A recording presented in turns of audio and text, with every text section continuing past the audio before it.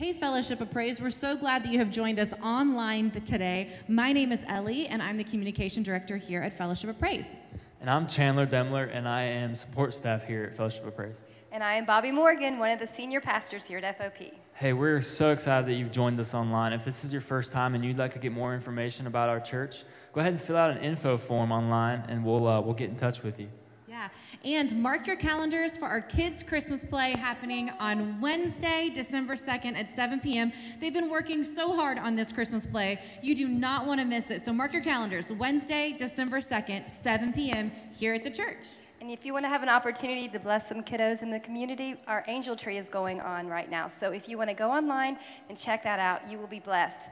And why don't you check out the service right now? Come on and join us.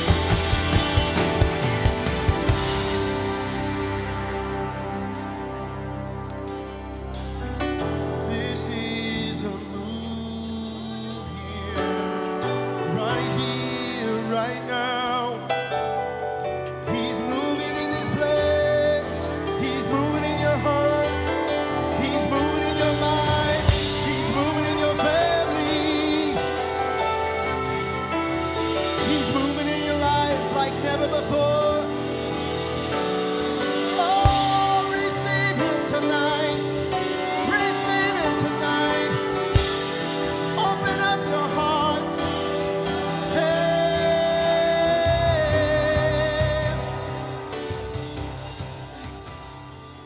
And this week's message is titled At All Times. So you know where I'm going. At all times. Psalms 34, at all times. We're going to praise him at all times. His praise shall continually be in our mouth. And I want to read from Psalms 34, beginning with verse 1. This is a psalm of David.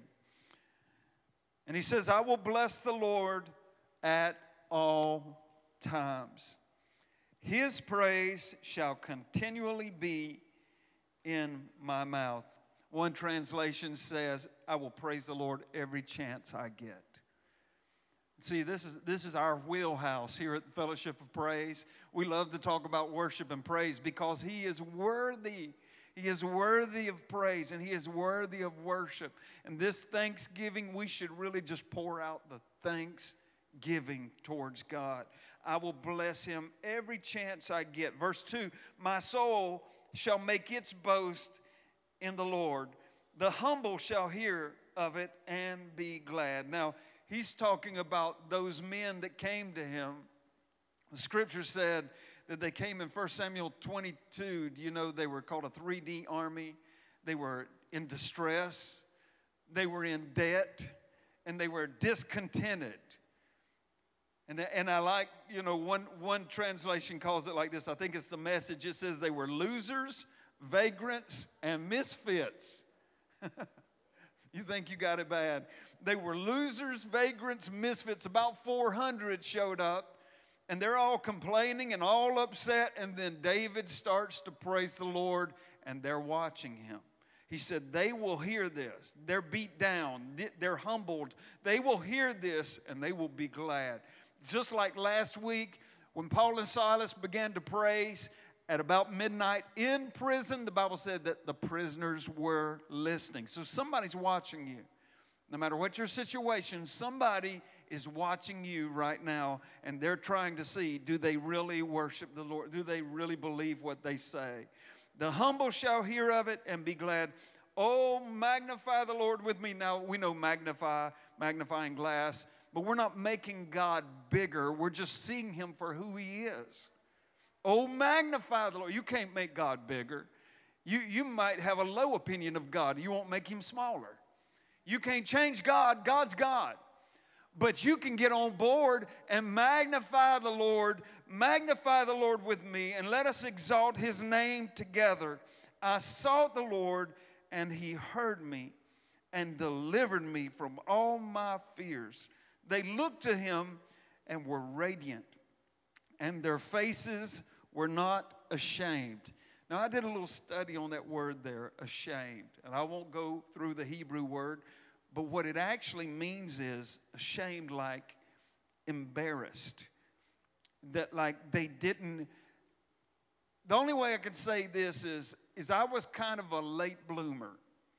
I mean, in today's standards, I was a very late bloomer.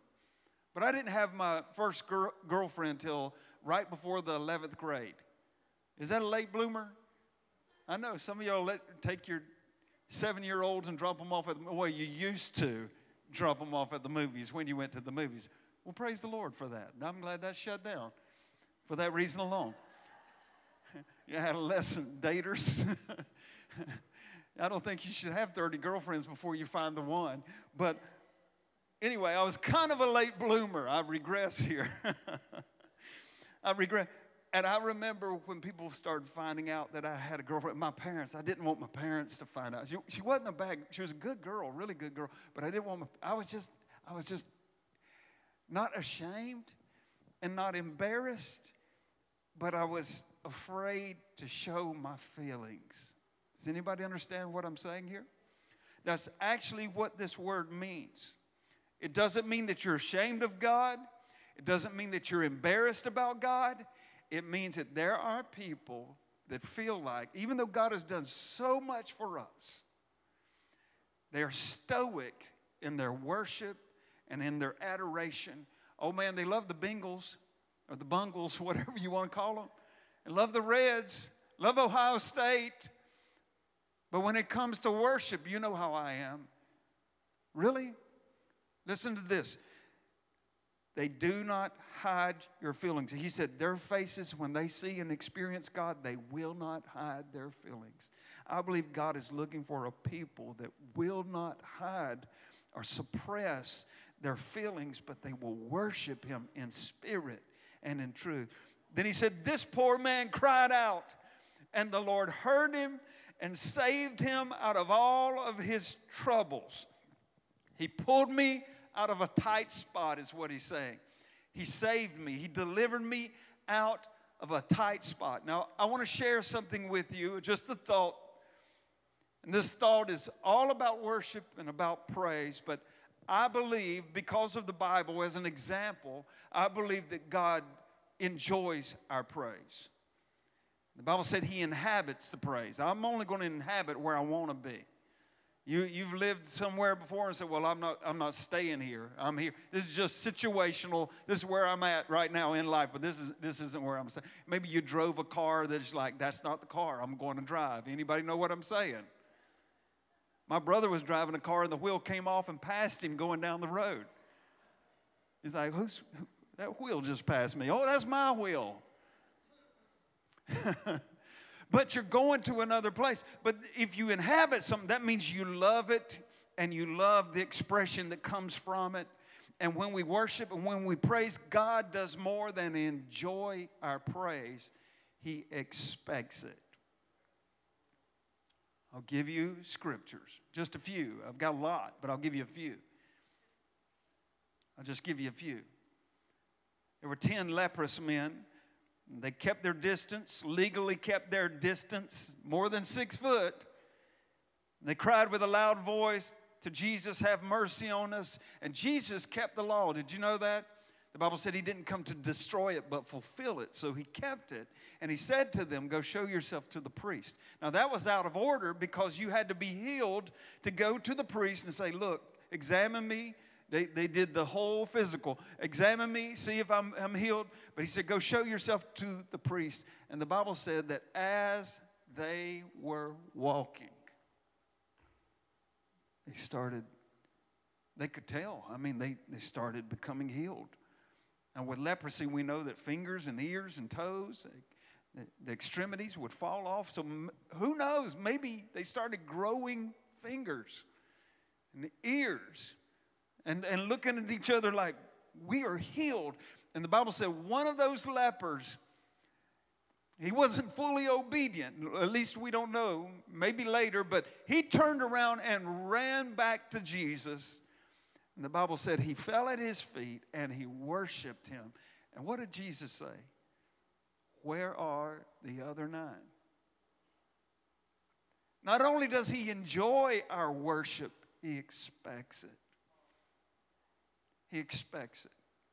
In John 4, He's with a woman at a well, a Samaritan woman. Jesus said, I must needs go there. In other words, He had a strong urgency to go to a place that would reject Him. And as a Jew, He would reject them. But He said, no, I'm breaking down all of these walls. I'm breaking down the gender wall. I'm breaking down the race wall. I'm going. I've got to go. And He meets this woman. They begin to talk. And lo and behold, she brings up the topic of worship. She said, you worship on this mountain, we worship on this mountain. You can go to those same mountains today and see those. She said, we worship here, you worship here. And Jesus just stops her. He's like, no. The time is coming, and now is that the true worshipers will worship in spirit and in truth. And look at this. This is insight. This is insight from Jesus. For the Father seeketh such to worship Him. He is looking for worshipers. That alone should be the reason you should worship. Because He has been looking for worshipers. For that reason alone, Lord, I praise You. I praise You. I thank You. For that, because He's looking for a worshiper. Let Him find me. Let Him find you. He's looking for worship. Look at Jericho. You know, that was the first enemy. When they crossed the Jordan, Israel crossed the Jordan River, and they would have to go through nation after nation. But the very first one was a place called Jericho. And it was impenetrable. It was a stronghold, had a wall outside of it. They said you could race chariots on that wall 3 wide. That's how thick that wall was. Now, I've been there in Israel to see pieces of it. Archaeology has gone down and found it. And they came to that wall, and this is what God instructed. He said, just walk around it. March. March today. I don't know what that day was. Let's just say Monday. He said, march on Tuesday. Just march.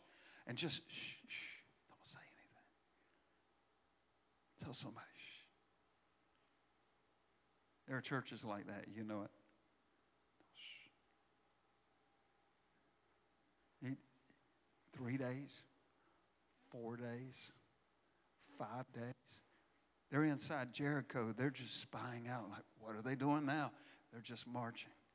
Boy, they march really quiet. 6 days. And then he said on the 7th day, do that same thing 6 times. I'm going to tell you why this happens like this. It's called contrast. Contrast. Because it wasn't a particular day. It was a particular way. So on the 7th day, he said, do it 6 times. We're just going, for the naysayers and for those who say, well, it was just on this day. He does that on this. We want them to know, no, he doesn't do it. He doesn't do it. He doesn't do it. He does it 6 times. They go around it. Then on the 7th time, he said, now worship and shout, for God has given you the victory. And they began to praise and to worship and to shout and to make it loud. And when they turned it up, God brought it down.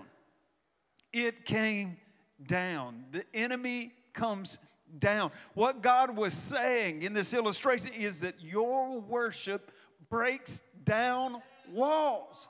Paul and Silas knew it opened gates, opens doors, takes off chains, opens doors. Hey, your worship makes things happen. When you begin to praise, you might think, well, that's just, nobody sees this. You might be in your car somewhere or in your bedroom or in a closet somewhere or in a little cubicle. But when you begin to praise, something happens, and the world, the earth, has to know to respond to it. It happened in Acts 16 with an earthquake. It happened right there. The world knows to respond to it. A lot of people don't understand this, but the world knows. 2 Chronicles 20, we started that at the beginning of this year because it's 2020. A lot of people were preaching vision, which of course you would think vision 2020. And God gave me a message on hindsight.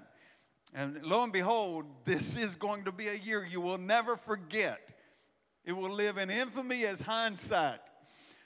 But the scripture, the passage came from 2 Chronicles 20, verse 20. Believe the Lord your God, so shall you be established. Believe his prophets, so shall you prosper. Believe God. And Jehoshaphat is surrounded. He's surrounded. We've been surrounded this year. I don't know if you know this or not, but he was surrounded by Ammon, Moab, Mount Seir, and then the Bible said, and others. And others. Got to love that. So we've been surrounded with COVID-19 or racism. I mean, we've been surrounded. A political year. We've been surrounded by all kinds of social unrest and others. Some of you know specifics. And others. And others. It's just hit us everywhere. Economy. Others. Just keeps hitting. Jehoshaphat was so distraught that he went before God and he said, God, I don't know what to do. This is a powerful statement. He said, but my eyes are on you. I don't know. I don't know what I'm looking at here. What's going to happen next month? What's going to happen, in the next presidency? What I don't know, but my eyes are on you. My eyes are on you. hey, if the church hasn't learned anything from Isaiah 6, they ought to learn this. In the year that King Uzziah died, I saw the Lord. It doesn't matter who's the king. It does, but it doesn't. At the end of the day, keep your eyes on the Lord. I saw the Lord, and he was high and lifted up. In other words, he wasn't brought down. He was high and lifted up. And Jehoshaphat is troubled. He doesn't know what to do. And all of a sudden, God speaks to Jehoshaphat, and he says these words. I love the way he says it. God says, you will not need. How do you like that? You will not need. Just tell somebody, you will not need. Lord is my shepherd, I shall not want. He said, you will not need to fight in this battle. But this battle belongs to me. But he does tell him what he does need to do. And that is to worship. And the Bible said on the next day, Judah went forth, which means praise. And they began to worship. And they began to play their, whatever it was, if it was flutes and I don't even want to say it. Tambourine. Tambourines. I'm going to ask Micaiah if he knows this one, but the most interesting musical instrument in the Bible to me is in Daniel. You know what I'm talking about? It's called a sackbut. I just think that's one of the most interesting. Yeah, somebody ought to pick that up. Oh, help me, Lord. Okay. Praise. When they began to praise, God, listen, the enemy turned on themselves. Tell somebody it's going to turn out okay. It's going to turn out. It's going to turn out. They turned on themselves, and they began to fight themselves. I want to finish this. Psalms 34, verse 12. Back to our original text, but let's look at verse 12. I want to read something to you. We'll see hundreds of years later. Verse 12 says this. Who is the man who desires life? Who wants a good life? Okay, Thanksgiving. Who wants a good life? And who loves many days that he may see good?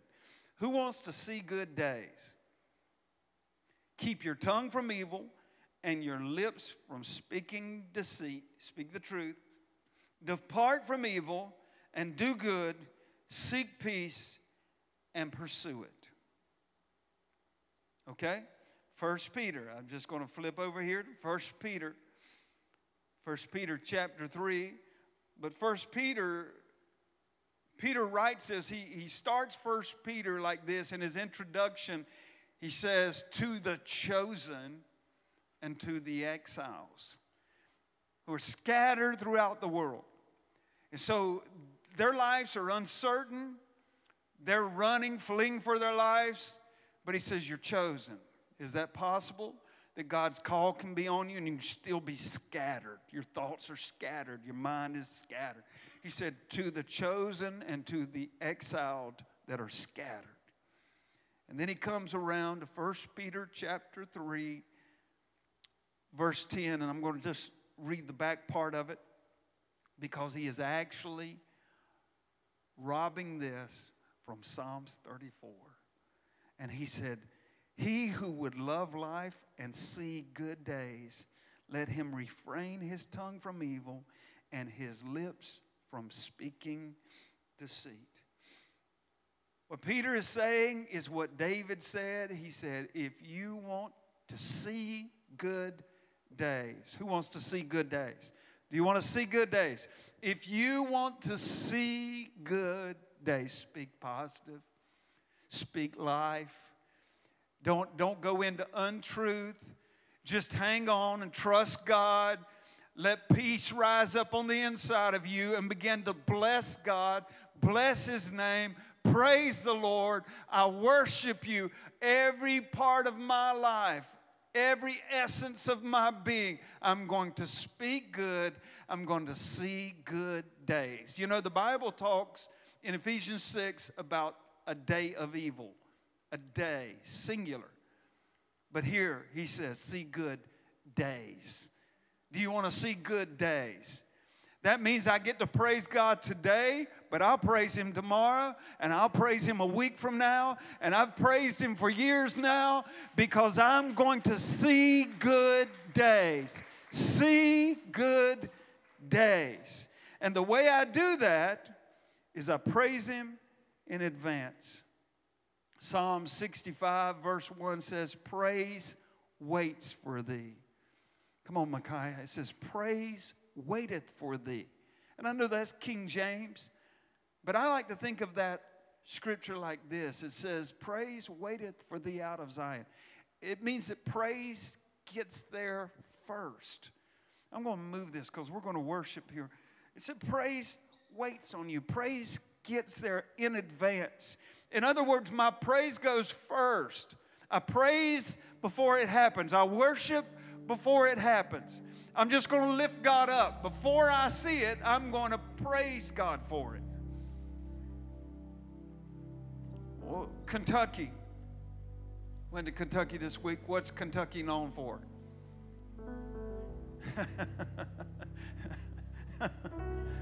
Somebody said bourbon. I knew that was coming. Moonshine. Bluegrass music, actual bluegrass. What else? Come on. There's some sports fans in here. Basketball, of course. Not UK, just UK basketball. No, basketball. Basketball. Cardinals, UK. Wildcats, basketball. But you said it, horses. They're known for the Derby, you know, big in horses. You know when a horse is in a race?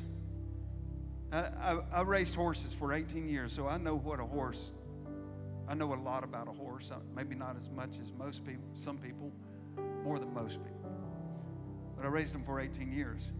And when a horse runs, his head, let's just look at it like that's his head. It's going to look like a TikTok right here, isn't it? And if he's racing another horse, you know, one horse could actually be in front of the other, but his head back while the other's head stretched out. That's why if it's a photo finish, they go back to those frames and they're just checking one thing. The first one to get its nose across the line, or any part of its body. The first one. And as soon as its nose crosses that line, it wins.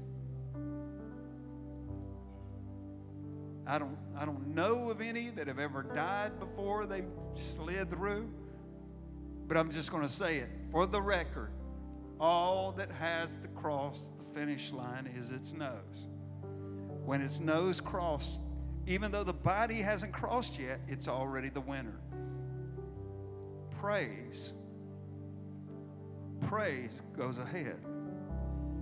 And though you might not see it, it's like the nose of that horse. It has already crossed the finish line. That's why our hands are up. Because we've already won. We're already victorious. We're seated with Him in heavenly places. Praise has already crossed the finish line, and praise just waiteth on the Lord. Because He's worthy of praise. He's worthy of praise. Come on, stand up with me. He's worthy of praise. He's worthy of honor.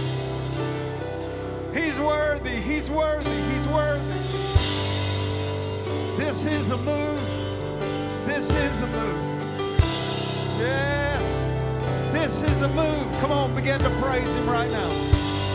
Begin to praise Him. Open your mouth and praise Him. Open your mouth and praise Him. We worship You, Lord. We exalt You, Lord. You're worthy to be praised. Magnify the Lord with me. Let us exalt His name together. This poor man cried, and the Lord heard him and delivered him out of all of his trouble. We look unto You today, Lord. We praise You, Lord. No matter what the situation looks like, we praise You and we worship You. We exalt Your name together. We will bless the Lord at all times. His praise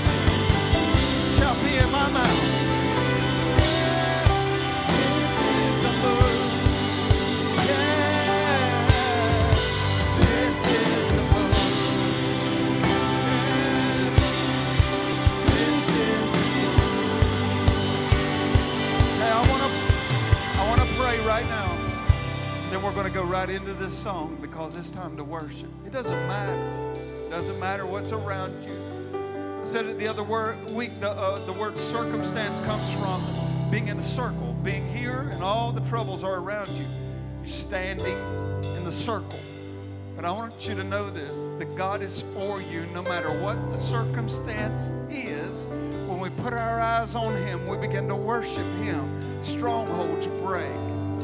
Things that were impenetrable. You get access to things you didn't think you could get access to. Blessings come. The world shifts and shakes according to our praise as we worship, as we lift chains fall. Maybe today you're dealing with some change. It's amazing that during this same year there has been so much evil that has surfaced and wickedness, not just out of the world but out of the kingdom. But I want you to know this, no matter where you are, there's a Savior and His name is Jesus. Jesus went to a cruel cross to save you and to deliver you and to help you, and so that you would have good days. And if you would love life and seek good days, if you would seek the Lord right now, He can take all of that behind you and change it, and everything before you is just a new day. The path of the just is as a shining light that increases more and more into a perfect day. So we're going to go to the Lord right now. And Lord, we open up our hearts and we lay our souls bare. We don't want to hide our feelings from you, not you. We don't want to hide our feelings from somebody who would get on a tree, be stripped naked and only covered in blood and the spit of others, and would give His life for us so that we could live victorious and free. We don't want to hide our feelings from you. If we failed you, we're sorry. Lord, we repent. We come clean. Lord, we need you. Help us. Help us. Help us. David said, this poor man cried and the Lord heard him and delivered him. Hear us and deliver. In the name of Jesus, we receive you. We receive you. This is going to be a real Thanksgiving.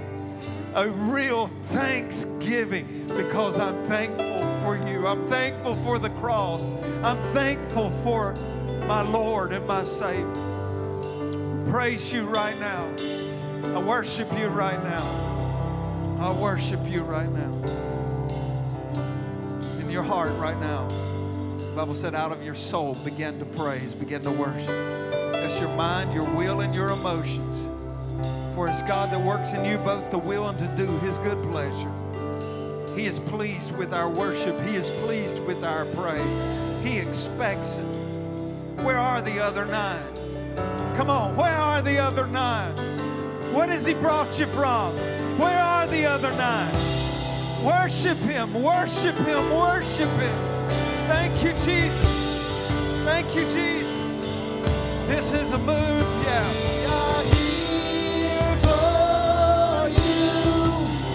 Come and do what you do.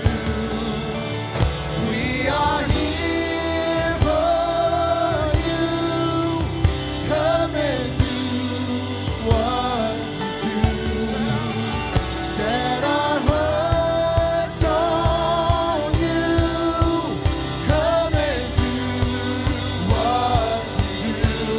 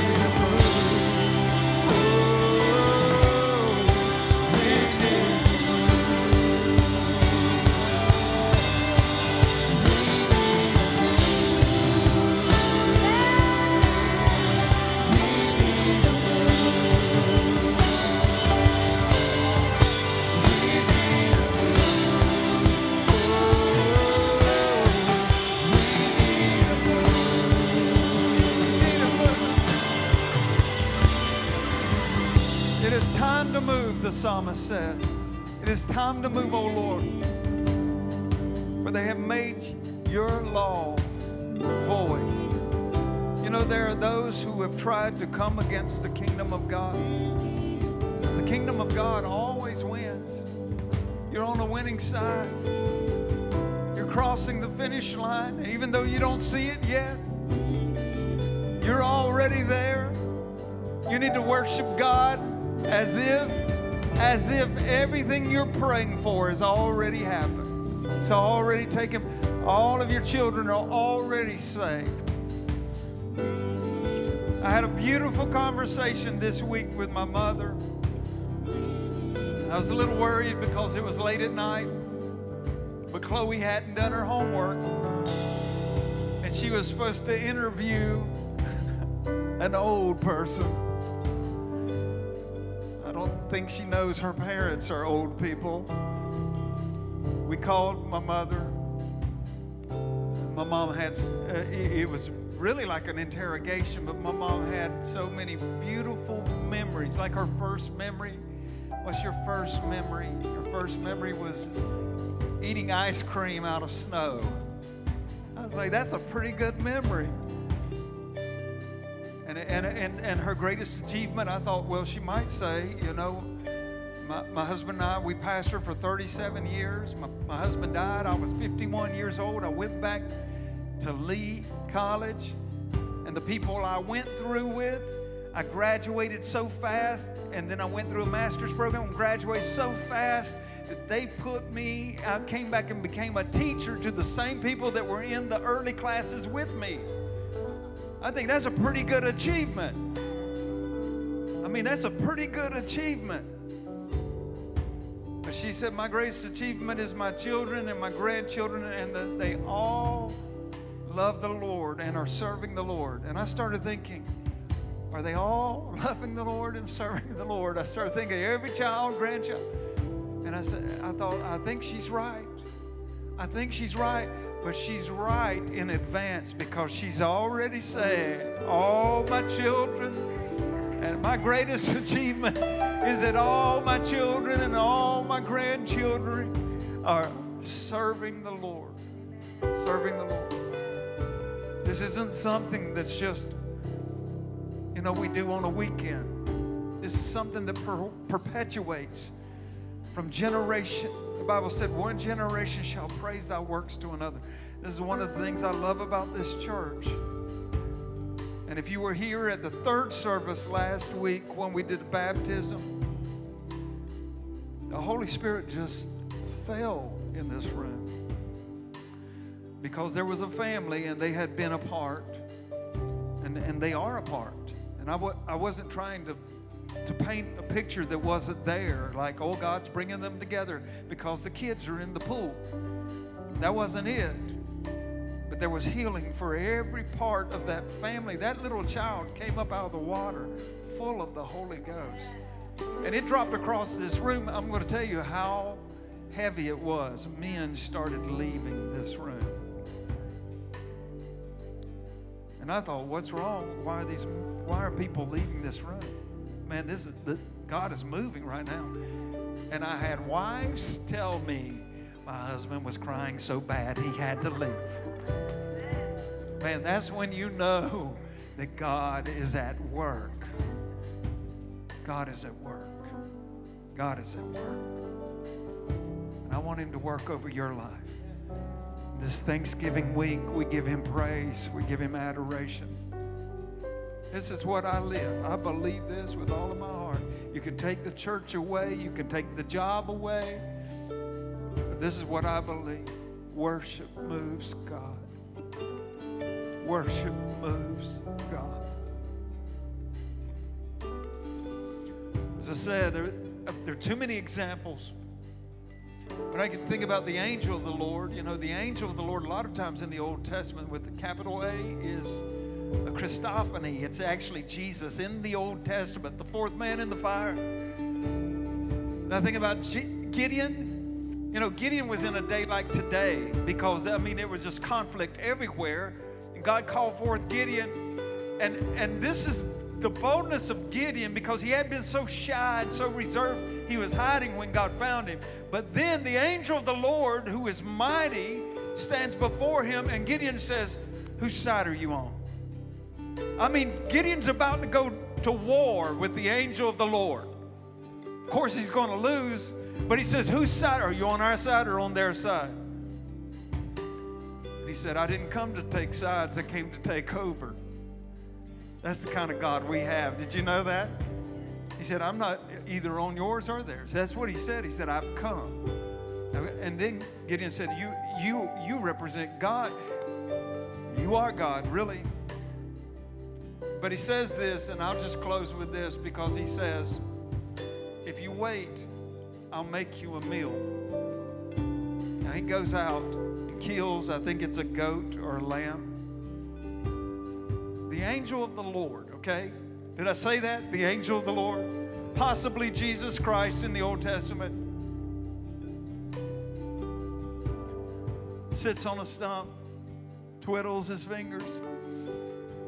Gideon goes, kills something, brings it back, prepares it, field dresses it, butchers it, cooks it, gives him a plate of food, and then he just touches it and goes up in smoke. The amazing thing about that is that he waits on it, because he knows that that's an act of worship.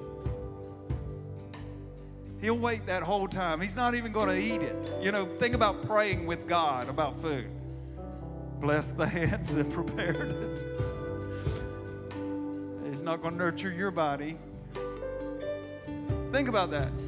But he waits the whole time because he knows that that's an act of worship. Your praise is an act of worship that means so much to God. He'll put everything on hold. The universe is on hold because he's doing this to worship me. Lord, we come before you right now with worship and with adoration and with thanksgiving for all that you have done. I've failed you many times, but you have never failed me, and you will never fail me. So I thank you and I praise you and I honor you. And I pray, Lord God, for those who love life and seek good days, that we will be positive. Even during the holidays when we see family, that maybe there's confusion and conflict and definitely contrast, but we will be positive and we will be uplifting and we will worship the Lord, and they will see a people that believes that praising God will change things. We love you, Lord, and we are thankful. In Jesus' name we pray. Amen. Amen. Thanks so much for tuning in today. If you committed your life to Christ today, or you recommitted your life to Christ, fill out an info form at fopchurch.net/info form so that we can connect with you and be praying for you. Just as a reminder, you can give your tithes and offerings online at fopchurch.net/give. On our FOP Church app under the Giving tab, you can text the amount you want to give to 937-400-1779, or you can mail a check made out to FOP Church to P.O. Box 381, Clarksville, Ohio 45113. You can join us in person at our Clarksville campus on Saturdays at 5:30 p.m., Sundays at 9:30 and 11 a.m., or you can always watch online on Sundays at 11 a.m. on our Facebook, YouTube channel, or our FOP Church app. Thanks for joining us this morning, and have an awesome week.